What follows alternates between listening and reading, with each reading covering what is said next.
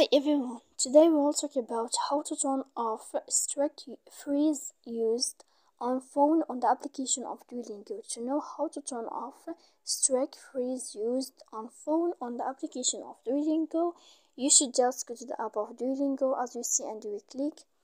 After that, in this page you will go down to click in this sign and you will enter. When you will find this page, you will go to above and you will click in this sign of settings. Then here in this page of settings, you will go down to search about this sign here like this and you will click. If this sign changed, then you can know how to turn off strict freeze used on phone on the application of Duolingo. And you should also to click here save as you see. So please don't forget to support us by like and subscribe. See you next time in another video and thank you for watching.